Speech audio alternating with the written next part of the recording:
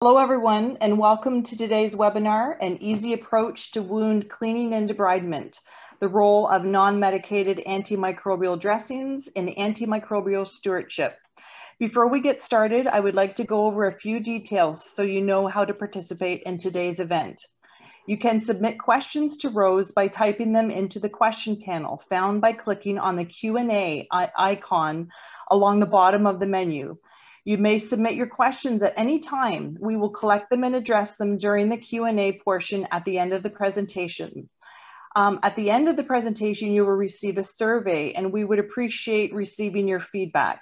But before I introduce Rose, I'd just like to introduce an Essity initiative that's called Wounds Warriors.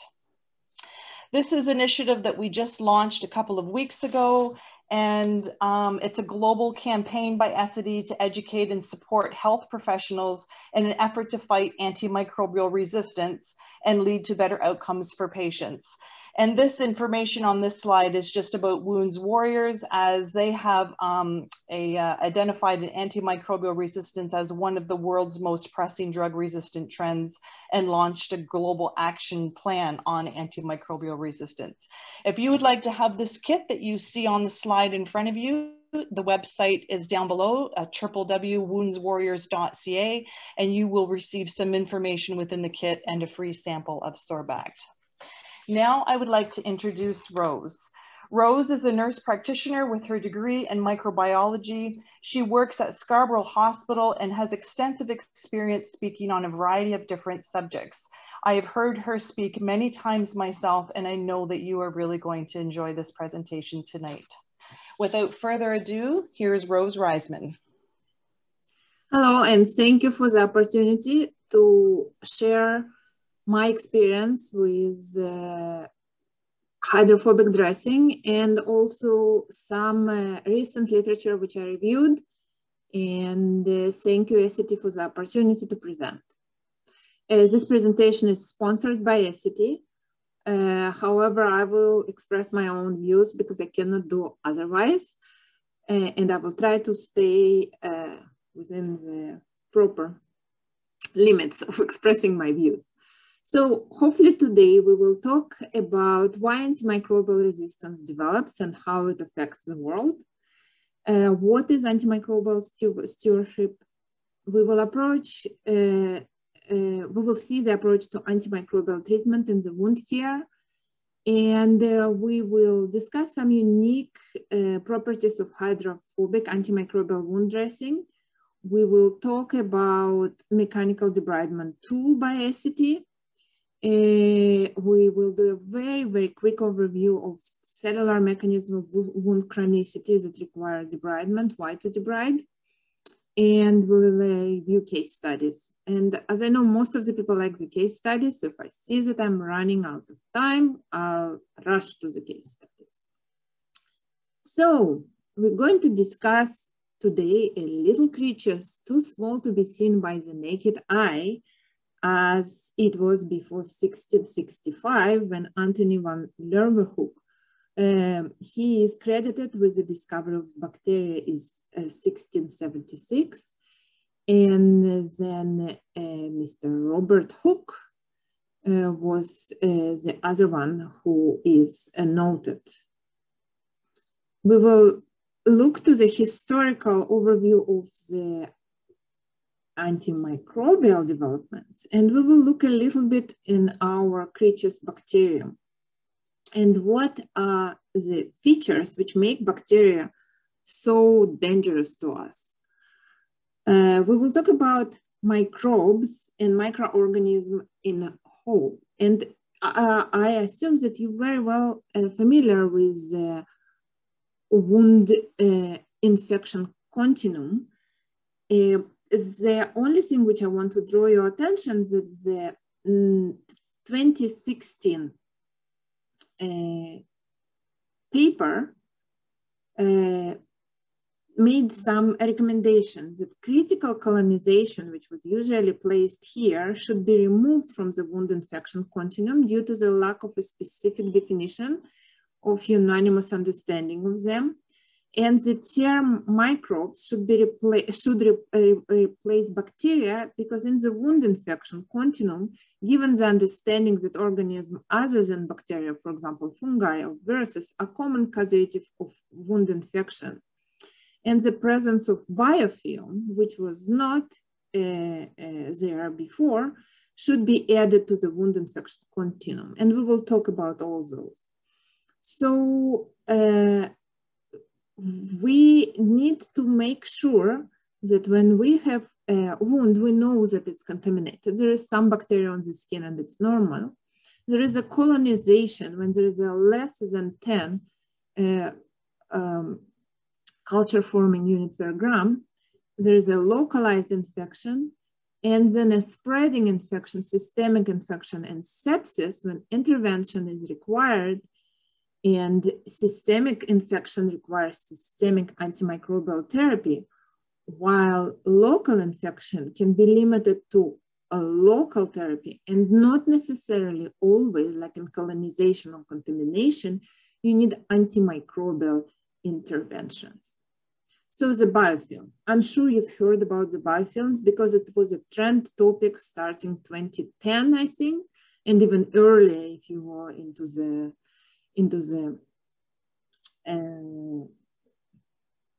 infection world.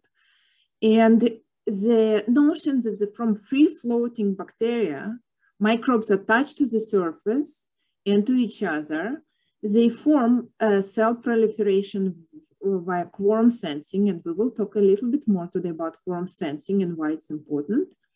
And then they grow into maturation, and they start to release and disperse biofilm fragments to bring more and more. So here you can see a wound contamination colonization continuum, and you can still see chronic colonization here because the paper by Dr. Schultz was from 2005, and the papers from the wound infection and clinical practice is from 2016.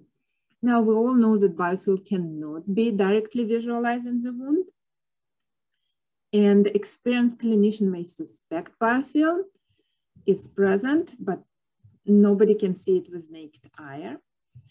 And we judge that there is a biofilm also by notions that most of the chronic wounds, according to research, almost 80% have them, and that the failure of appropriate antibiotic treatment and proper wound healing is failing. So we see a low-level erythema, low-level chronic inflammation, poor granulation of friable hypergranulation, and secondary sign of infection will signal us that there is something wrong with the wound and probably biofilm is present. And again, the primary determinants of pathological process through which presence of bacteria and other microorganisms result in the wound infection and harmful effects on an individual is very dependent on the pathogen and also the individual himself.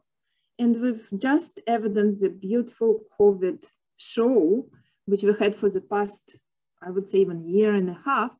And we've seen some people are dying from COVID, and some people even don't know they had it, and they find out that they have it.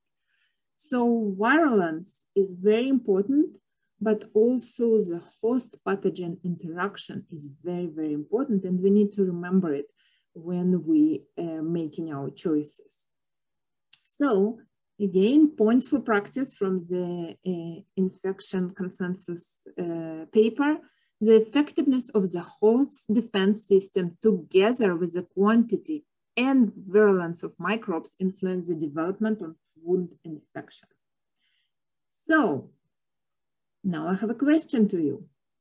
Which of the following events can lead to the acquired antibiotic resistance in bacteria? So 64% of you say that acquired antibiotic resistance can be from formation of the biofilm, and 47 believe that there is a presence of antibiotic. So let's see what the science say about it. Forms of antimicrobial resistance come from three forms. The first one is known as transient resistance or tolerance. And actually, transient resistance or tolerance does not involve a change in the genetic complement of the organism, but rather a change in the expression of established genes. So it can be influenced by environment conditions. And a good example here is bacterium that is susceptible to antibiotics when it's free living. However, when it forms a biofilm, it displays resistance to the same antibiotic. One of the reasons for this is that in the biofilm, as we've talked, the metabolic rate of the microorganism is slowed down. And if the organisms become free living again, it would show susceptibility to antibiotics again. So biofilm, antibiotics or antiseptics will not cause acquired antibiotics resistance. The second form of antimicrobial resistance is known as innate or intrinsic resistance. Here, there is no recent change in the genetic component of the organism, but due to its structural function, it is inherently resistant to antibiotics. Due to outer membrane on the surface of the cell wall, it becomes impossible for many antibiotics to penetrate the layer and reach the interior of the cell. And this makes the microorganism resistant. And the third form on the antimicrobial resistance is known as acquired resistance. This is the one which I was asking about. And here there is a genetic change. So in the acquired resistance, there is a genetic change. And this genetic change happened when bacteria can transfer genetic element known as a plasmids from one cell to another, and this can carry resistant genes. Once an organism acquires these genes, it can continue transferring them to surrounding organisms and even to the different species. Until that resistant strain is exposed to the antibiotics, its resistance may not be apparent. Antibiotics tend to work by targeting a specific site in the cell. So, like it was shown recently by Helen Loudon in her presentation, it's unsafe sex when the bacteria can exchange the genes, and sometimes it's happened in between the species. So 5 main resistant mechanisms displayed by bacteria to evade to throw away antibiotics is enzymatic degradation of antibiotic, structural changes in the target site that prevent binding of the antibiotics, acquisition of alternate enzymes or pathways that avoid the target site of the antibiotics, reduced permeability of the cell envelope to prevent ingress of the antibiotics, and acquisition of efflux pump. And these 5 ways can overcome the effect of an antibiotic and become resistant. So there are genetic causes of AMR, like we've talked about. So mutational resistance caused by genetics in the organism that affect the activity of the drug, horizontal genes transfer, which was named unsafe sex, drug modification or destruction, bacteria either inactivate or destroy the antibiotics, efflux mechanism, permeability barrier, and altered targeted site. Now, in addition to bacteria itself, human causes of antimicrobial resistance is inappropriate or overuse of antibiotics. And we see it a lot of time when the patient comes and asks, can you please prescribe me antibiotics because I feel so good after it? Inadequate infection diagnosis, and a lot of us always ponder, to swab or not to swab. Right? This is always happens. And critically ill patients in the hospital are more susceptible to infection and thus often require antimicrobial, and extensive use of antimicrobial and close contact among sick patients create a fertile environment for spread of antimicrobial resistance. Poor hygiene and sanitation and the poor lack to access of clean water is also one of the human causes of antimicrobial resistance. Now, I want to quickly draw your attention to confusion in the terms which are used. So antimicrobial means substance that act directly on the in a way that will either kill the organism or significantly hinder development of new colonies. The term incorporates disinfectants, antiseptics, and antibiotics. So both bactericidal and bacteriostatic can be antimicrobial. And then we have antibiotics, antifungal. Antisepsis, it's a removal of the bioburden from living tissue.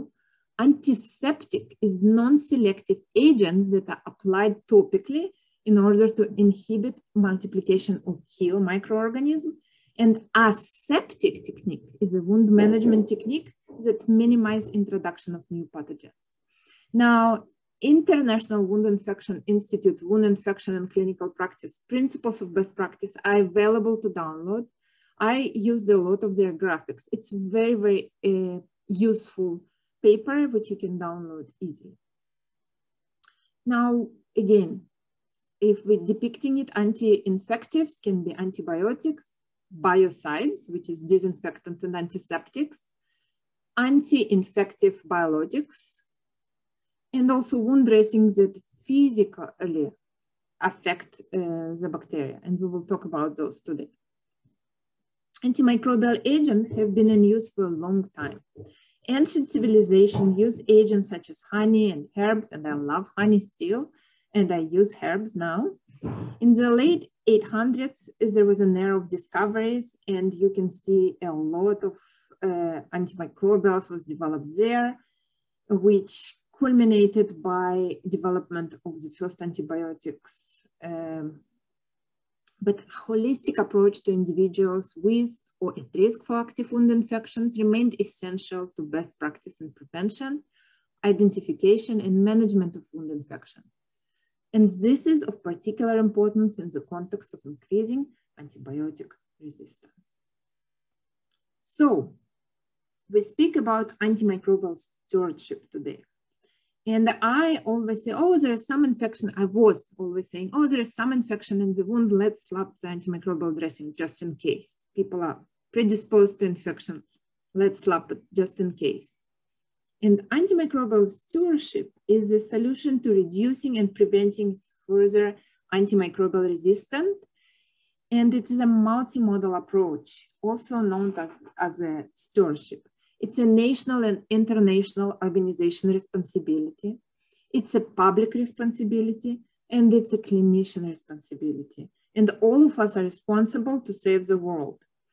And truly, till I really started to work on this presentation, I was not aware of the extent, even though I've heard it here and there, and yes, it's important. And we actually have antimicrobial stewardship program in the hospital. And I even have some tools and maybe even published some articles about how important it is. I was not aware how important it is. So education actually is very important. And when we're looking at the antibiotic discovery by Sir Fleming in 1928, it's interesting that we also find resistance. So for example, penicillin resistant, tetracycline resistance. You can see fluoroquinolones, fluoroquinolones resistance. And for the past 30 years, since the new class of antibiotics introduced, there was no new classes because everything which we find, there is resistance. So question to you, microbes resistant to antibiotics started to form during the 1940s. Do you think it's true or false? So 72% of the people think it's true. Actually, it's not so true because antibiotic resistance was first detected in 1940s, but it had existed for thousands of years. Antibiotics resistance rates have been isolated from environments that have not been exposed to human activity for thousands of years. They have been isolated for permafrost, from caves and the Egyptian mummies. You remember when I was talking about antimicrobial resistance by bacteria, they can transfer those, but it still can be not evident. And actually, when I talked about how bacteria acquire antimicrobial resistance, it can be spontaneous mutation. And when they multiply a lot, they mutate. Look at our COVID. There is new strains, which more and more variable without any antimicrobials. And again, this is another line when it shows we develop different antibiotics, and then there's a resistance developed the next year. Another question too. Which of the following factors have contributed to the emergence of microbial strains with antimicrobial resistance? What do you think causes antimicrobial resistance?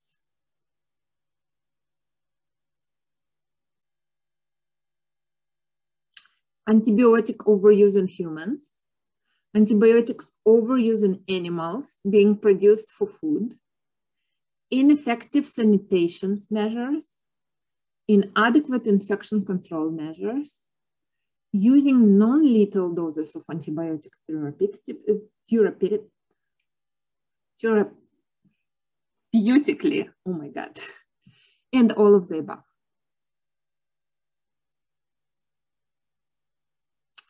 So what do we say? All of the above. And the antibiotic use of humans. Yes, I think you're all right, all of the above. And this is very important because all of the above cause the antimicrobial resistance. One Health refers to designing and implementing programs, policies, legislations, and research in a way that enable multiple sectors and stakeholders engaged in the human, terrestrial, aquatic, plant, food, and feed activities. So from everywhere, antimicrobial resistance develops. Now, okay, antimicrobial resistance. Why it's important? We need to develop scenarios where countries can cope with these measures and invest more towards the development of new medicine and diagnostic techniques. Why? Because the mortality of the antimicrobial resistance, it's huge and it's growing. One very interesting report was published in 2014, and it was part of the series of 5 reports which were developed by Lord O'Neill in the United Kingdom. The 6th report was a summary of the 5 reports, and they used computer modeling to predict the impact of antimicrobial resistance in the future. Certain assumptions were made, and the people looked at the number of antimicrobial infections that would lead to the death. And they estimated that 700,000 people die of infection every year. But by the year 2050, which is only a generation away, they calculated the annual death rate due to the antimicrobial resistance would rise to 10 million individuals per annum. 10 million individuals per annum. And you can see by 2050 in different countries, how many deaths per 10,000 population we will see. So death will be there, and it's affecting us. Continued emergence of antimicrobial resistance is likely to impact the global economy with 1 human generation. Is it true or false? So we say that the death will rise, but do you think it will going to impact our economical situation? So what do you think? True. You're absolutely right. It's absolutely true. With the amount of death, it would be a severe impact on the economy. And that was estimated to be a loss of 100 trillion. Many people thought that this was an overestimation. However, in 2017, the World Bank did an analysis of impact of drug resistance on our economic future. They come up with 2 scenarios. The first was that if we had a low impact due to antimicrobial resistance, they determined that there will be decrease of the gross domestic product by between 2000 to 2030 by 1.1%. And the annual shortfall will be 1 trillion. The second scenario was that if we had a high impact and the estimated loss of 3.8% in gross domestic product and annual short of 3.4 trillion. And it's by 2030, which is pretty close. We all will be probably living during this time. The 2 calculations really bring to our attention the adverse impact of antimicrobial resistance might have on future generations. Recently, an intra-agency coordinator group has been formed in the United Nations, and their message emphasizes that the global crisis due to antimicrobial resistance is really significant. And World Health Organization also declared a plan which prevention comes first. And we need to take an urgent action, and we need to facilitate and design and implement policies, and training and education should be part of it. And a number of different papers now published about antimicrobial stewardship in wound care and in general. But since we're talking about wound care, let's talk about wound care. The paper by Lipsky, 2016, and the co-authors stated that interprofessional effort across the continuum of a patient care that involves the timely and optimal selection of antimicrobial agents and their doses and duration should be implemented. And aim is to achieve the best clinical outcome with minimal toxicity in the environment. So, antimicrobial stewardship programs generally focus on the following key strategies. They need to increase effort toward effective infection control methods and hand hygiene practice. They need to create a consistent knowledge base and education opportunities for clinicians of the effective use of antimicrobial. They need to prescribe the appropriate antimicrobial treatment when therapy is indicated, to prescribe antimicrobial duration at an optimal dose, and to use an agent with the lowest risk. And it's you see, education is the second circle. And then we need to change traditional local practices just in case. Let's put silver just in case, because when there will be a case, silver will be not active. So let's not do it just in case. Accurate assessment of clinical signs and symptoms of infection, early identification. So we don't need to give a systemic antibiotics. We can do a local antiseptics or antibiotics. Minimize use of unnecessary broad spectrum antibiotics. Use the dressings of physical mode of action, antiseptics and antimicrobial dressing and topical agents for your wound care, and responsibilities on the patients as well. It's very hard sometimes to withstand the pressure of the patient, give me antibiotics. It takes a long time to address it. So there is papers for antimicrobial stewardship by World Union and wound healing societies. And it has a lot of useful information with stressing that over-reliance on antimicrobials has led to a worrying increase in antibiotic resistance bacteria.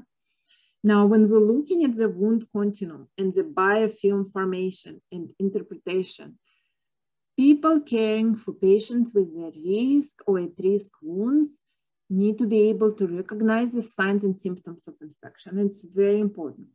And the patient also should be educated and have an expectation. So practice point remember from the consensus update, do not undertake microbiological analysis of wound specimen in the absence of appropriate indication. So wound continuum in the contamination and colonization phase, you have a clinical signs and symptoms. Don't take it if you don't need it, unless there is a deterioration. So when you do investigation, you do it for establishing specific pathogen strains in the wound. You need to confirm the microbes and the sensitivity. You need to identify possible complication and guide management strategies. So which wounds are you going to subtract to microbiological analysis? It will be acute wounds with the classic signs and symptoms of infection. It will be chronic wounds which are deteriorating. It will be infected wounds that have failed to respond to antimicrobial intervention. Sometimes was given generic and you want to know exactly what happened. It will be in compliance with surveillance protocol, and wound where the presence of certain species, for example, MRSA contact or something like this. So we all know definition of chronic wounds. We know how they look, and they usually stuck in an inflammatory phase. But remember, there can be inflammation without infections, and there are tests which are showing inflammation available on the market, or you can use your clinical signs of infection. There is a different devices, fluorescence device, which can show you if there is a bacteria. And obviously you're going to use your clinical judgment.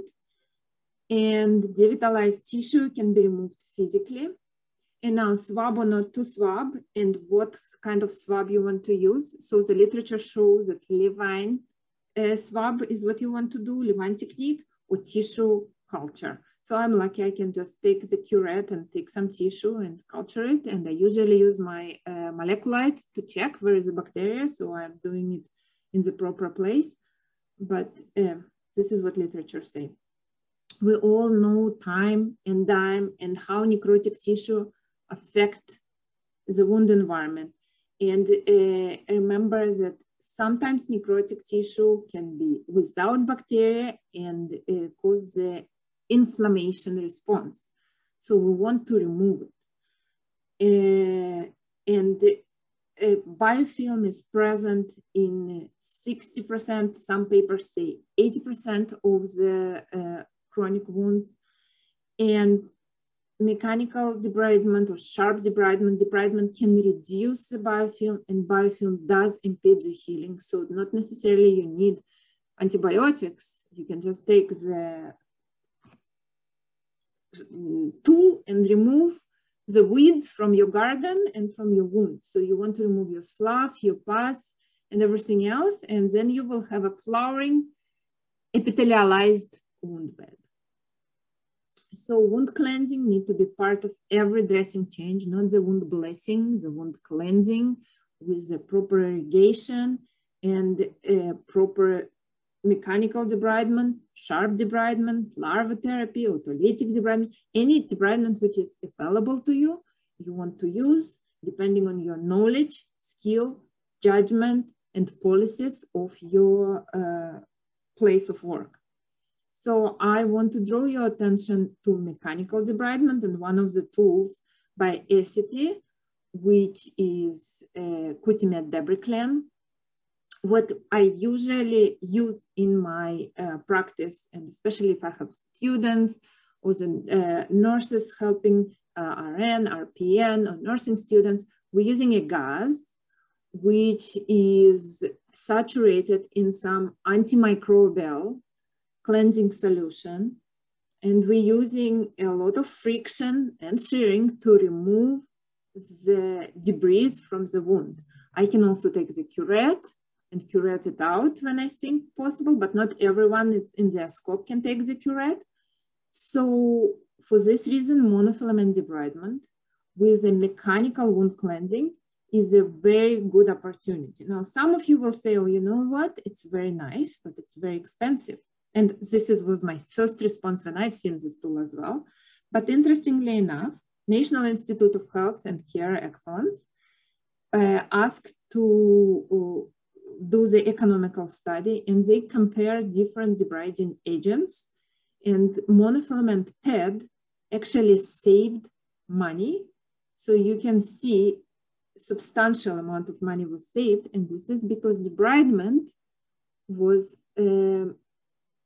found to accelerate wound healing, right? Because we constantly are removing inflammation.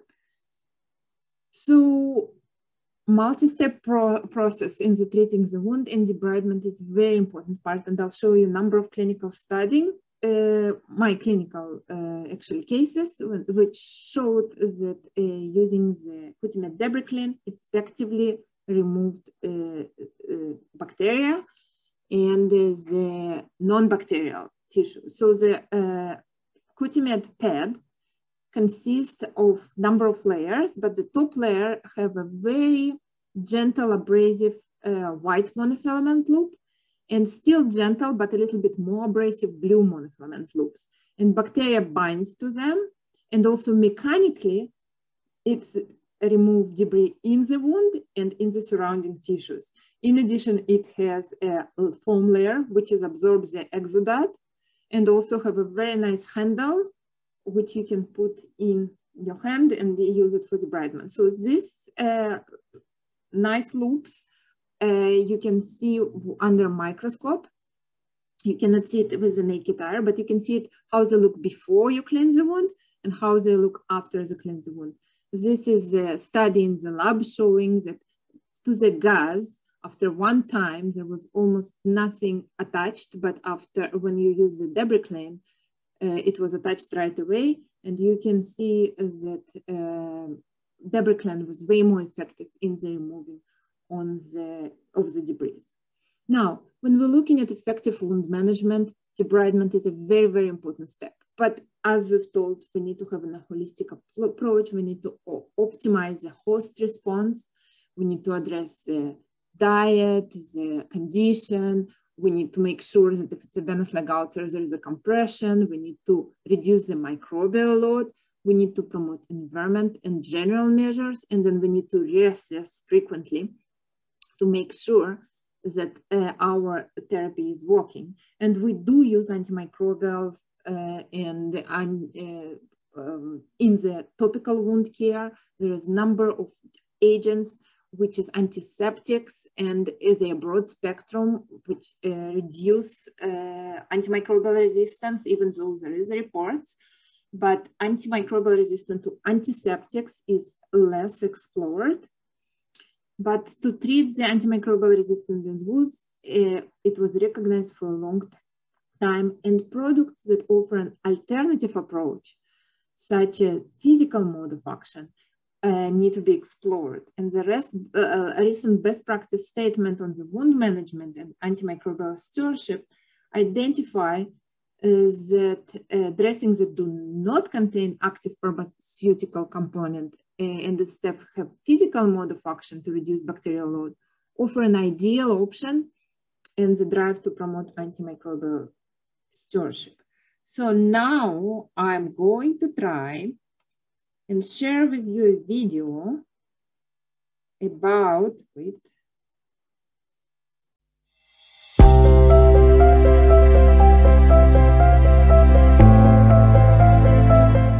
I need safe and efficient infection management for my patients.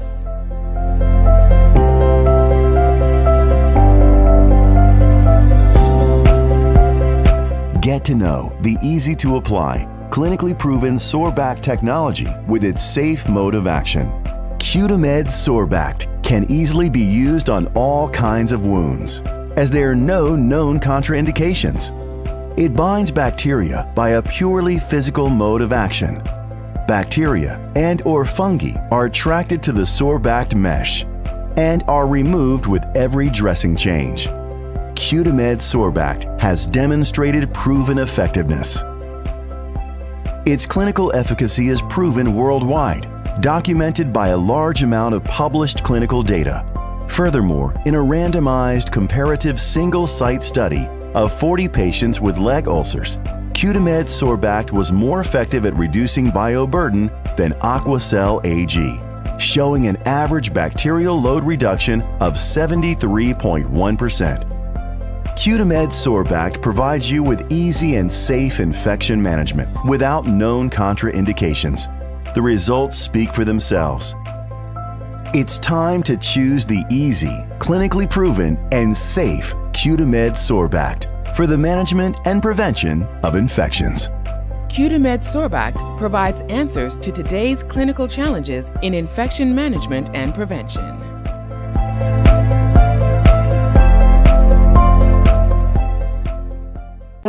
I want to stress here that it binds bacterial toxin and leaves non-hydrophobic microorganisms in the wound to stimulate healing. And we all know that our bacteria helps us in the gut and helps us on the wounds. Some bacteria are good, some bacteria are not so good, so we don't want to kill everyone. And it's nice if we can find only pathogenic bacteria. It's very neat how bacteria bind to this dressing, and I call it a blanket party after I've heard somebody called it like this. It's very nice, party blanket. And what research was found that when the bacteria is binded to the dressing, it's also not multiplying in the dressing.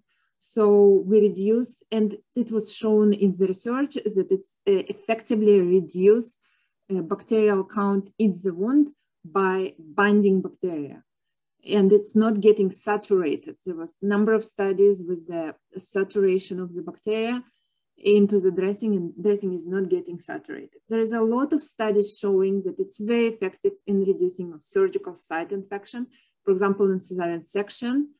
There is a very nice name of D-alkyl carbomiol chloride. This is how this dressing called in the proper language. And this is my case study of the 26 years old post C-section lady, which has lupus and diabetes and was very compromised. On day 9 post C-section, wound dehisced and was treated with a different advanced wound therapies, and including the negative pressure therapy, and there was no success. It brought her to hospitalization on day 22. And so on the assessment, the wound was 14 by 4 by 4, pretty deep, with 5 centimeter undermining and with 20% necrotic tissue. I used DACC packing hydrophobic Sorbact for the negative pressure wound therapy interface. You can see a decrease of the necrotic tissue. There was decrease of smell. There was no pain on packing, and the negative pressure was discontinued, patient discharged, and on day 30, she was closed. So you can see day 22, everything was opened in spite of the therapy. Day 30, look, there is a beautiful closed wound. Lacomed Sorbact was chosen by National Institute for Health and Care Excellence in UK for prevention. There is papers about antimicrobial stewardship, and articles present evidence that support integration of it in the clinical practice. There is a number of patients with a pilonidal sinus with a surgical site infection, and the comparison with the silver dressing, that it's an effective dressing. We need to remember that you need to apply this dressing in the moist environment because it works on the hydrophobicity. Now, remember we were talking that approach to the wound care should be comprehensive, and compression therapy is very important. And when I was doing the trials, I was lucky to get some jobs compared to, and a lot of patients found it superior to whatever they used and asked me if they can get more of it. Because it was very comfortable to use. The versatile of the Sorbact is impressive. I use sometimes those round swabs to just clean the wound because it's lift up bacteria, remember? And we've done molecular kind of study to see, and it indeed lift it. There is a Sorbian Sorbact with a highly absorptive dressing. There is a packing. As you can see, I'll show you a video how easy to pack. And there is just an abdominal pads, and Cutimed Sorbact hydrogel, which moisturize the wound. Now here is the wound, which is which towards the groin, and then 5 centimeters toward the thigh. And it was very painful. I was packing it with silver. There was an odor. The patient had diabetes, and the patient was screaming when I would needed to pack it. But when I used the Cutimed, it was very easy going, and patient was actually very happy. And here is another example of the patient with a narrow sinus. This patient had, people thought that he had a pilonidal sinus, but it was actually hidradenitis suppurativa with a lot of tunnels. You can see it's going to here. I will show it shortly. When you try to pack it with AMD gas, when you try to pack it with silver, a lot of time, as soon as you remove the Q-tip, the dressing will come out together with the Q-tip. The patient again was screaming from the pain.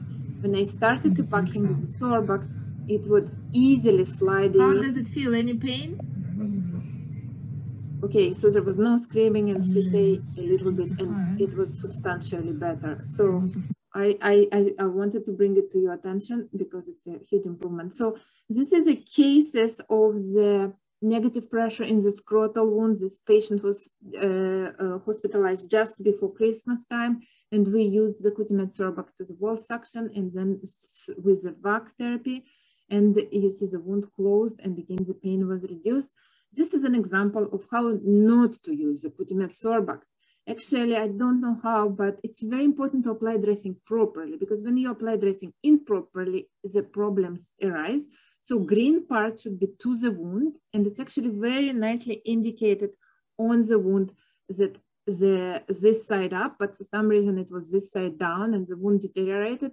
Then I kind of provided education, not enough. You see it's still cut when it's not supposed to cut. And the wound became very nice, and the patient was very happy. And now this is a clinical case of the diabetic foot ulcer, 78 years old male, 8 months of different treatments modalities. You can see bones sticking here. We've used the PHMB, silver, the weekly debridement, and amputation, and there was no success. And below knee amputation was discussed. And at that time I was trialing the DCC Sorbact. We packed it with negative pressure, and the wound actually closed in 2 months after 8 months of nothing, and in 6 months there was no reopening. This is a case with a vaginal tear, very traumatic vaginal birth and vaginal tear. Patient was crying with any dressings or any interventions to it. She agreed to try the Sorbact packing, and you can see that within 4 weeks, there was a huge improvement. There was no pain starting from the first dressing.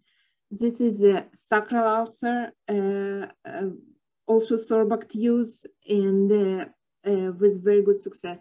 Now, this is Cutimed Hydra Active. So this is a dressing which donates the moisture. This lady has psoriasis, so the wound was very painful and would not heal. So when we put the Hydra Active dressing, it's provided a proper moisture balance, and wound actually closed in 4 weeks with, again, fight before for a couple of months, and in the 7 months evaluation, the wound was closed. Now, Sorbact keeps the wound nice and prevent infection if applied correctly. And I really like this dressing. And I also had a good success with the Comprelan Compre 2 dressing because it was not painful on the affected skin. Now, I want to present a couple of cases. I have 1 minute left. I want to present a couple of cases of the use of the debridement.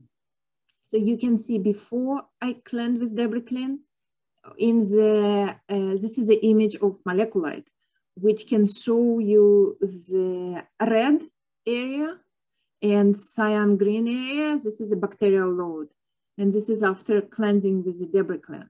Now I could take the curette theoretically and curatize it. It can be a little bit more traumatic, but if I have someone in the clinic who can help me with the dressings, I can give the debridement and the therapy will be done. And here is actually we've talked that digital photography can be a very helpful tool in the tracking wounds. And you can see progress of the wound after debridement was used for debridement of the wound and surrounding tissue. Again, you can see that bacteria binds with moleculite to the dressing, and you can see the progress. You can see how the fluorescence is going away. Again, the progress of the wound, and you can see there's no progress or slow progress, and we use the debridement, the wound progressing well, and when the patient, and also this area of the wound was able to remove, you can see before and after. You see how beautifully skin surrounding is cleansed, and I did the enlargement of the picture. You can see the wound progressing well after using of the mechanical debridement. This gentleman, you can see the amount of reduction. It's look like there is nothing on the wound, but when I see with my moleculite, I can see where bacteria is concentrated. And after mechanical debridement by Cutimed, and the other thing I gave it actually to the patient home, so he could use it in the shower or after the shower. And here is a short video How does it work? So you see, you're just making the circular movement and everything is disappearing from the wound. You can see it on the pad itself. And you remember we were talking that the gas was not as effective as the debridement, as a monofilament debrider. And anyone can use it, including the patient or the nurse. You don't need to have, it's in your scope of practice. And the wound progressing very well because you both debride the wound and the surrounding tissue. So actually, again, you can see where is an infection and antimicrobial stewardship. You don't need any antimicrobial dressing here because there's no bacteria in. This is another very interesting case when debridement was able to remove the tissue, hyperkeratotic tissue, and improves, facilitates the healing and reduce the pain during the therapy. Now, this is a whole leg treatment with debridement, and obviously this patient in compression therapy to make sure that, so you see how nicely it's cleaned everything. You can curate it, but then you can bleed the patient very easily. Here, the skin is preserved nicely. Here, you can see the area where it's bacteria is actually not so much on the, a little bit on the wound, but also in the ankle area, and we removed everything. So to conclude and leave time for the questions, it is very effective method. It works with different cleansing solution, PHMB based solutions, chloride based solution. It's very effective, and there is a Sorbact, which I like to incorporate in my clinical environment. There is a studies, clinical and microbiology studies showing that it's an effective alternative to the antimicrobial, and using the physical mode of action can still reduce the bioburden and help us in fighting death rate, which is going to be immense, and economical collapse. Questions? It's Bonnie here, and I've got a couple of questions to ask you from some of the folks attending tonight. The first one is, what is medicated versus non-medicated dressings? Is silver, iodine, and PHMB-based dressings considered as a medicated dressings? So medicated versus non-medicated. Remember at the beginning of the presentation, I was saying that there is an antimicrobial, which can be bactericidal or bacteriostatic. So when we're talking about silver and iodine, it's killing bacteria. When we're talking about hydrophobic dressing, like a Sorbact, it's not killing bacteria. It's binding them. It's putting them in the jail. It's putting them on the party blanket and removing them out. So unless they will stop being hydrophobic, and being hydrophobic is their way of being, they're not going to, they cannot change this part. Maybe, I don't know. So far, there is no resistance reported. Let's put it this way. While there is a resistance to silver reported, not white, but reported, there is some, I believe I've seen a case of resistance to iodine. And you're also allergic to iodine. You can be allergic to silver. You can be allergic to different other ways.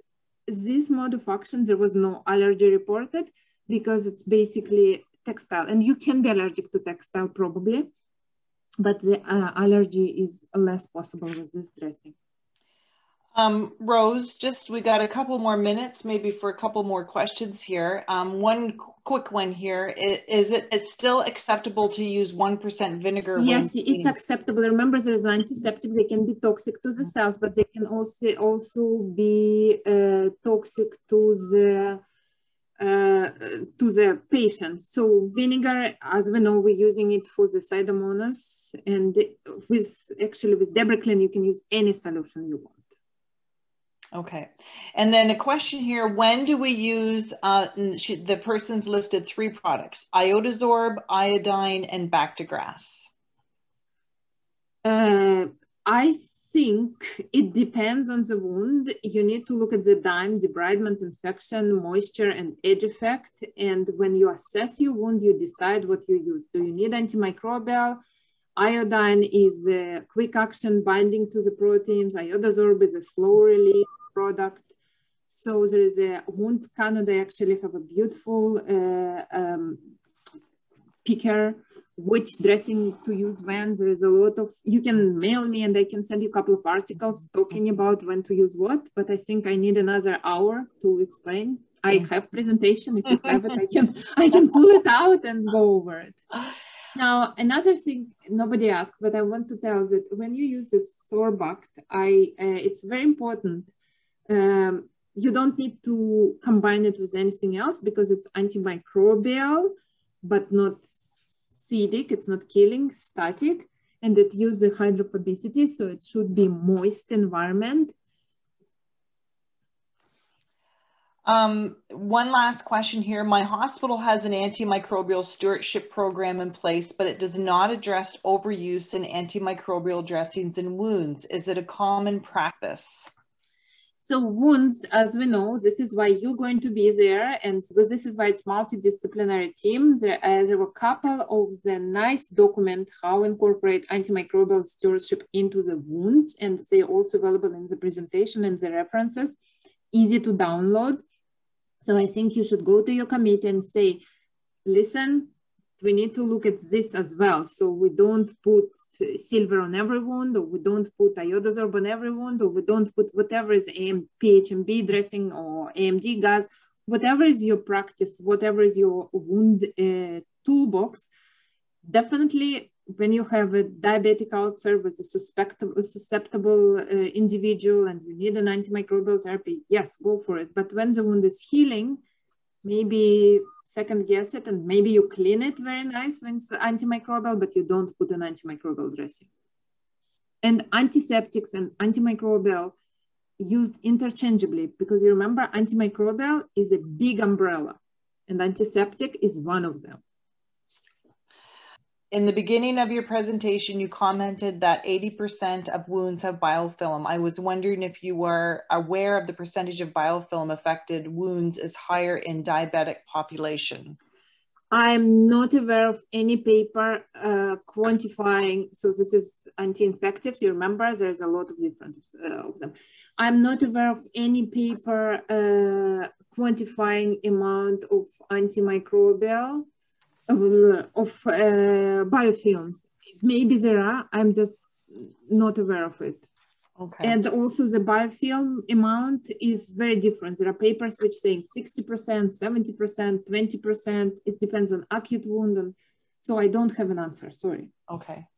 Well, it's probably more because the host is more susceptible and has less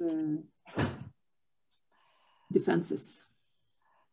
Well, thanks, Rose. As always, it was an amazing presentation. We really appreciate your time tonight. It was very engaging, and the poll questions to get everybody engaged just added that little bit extra as well.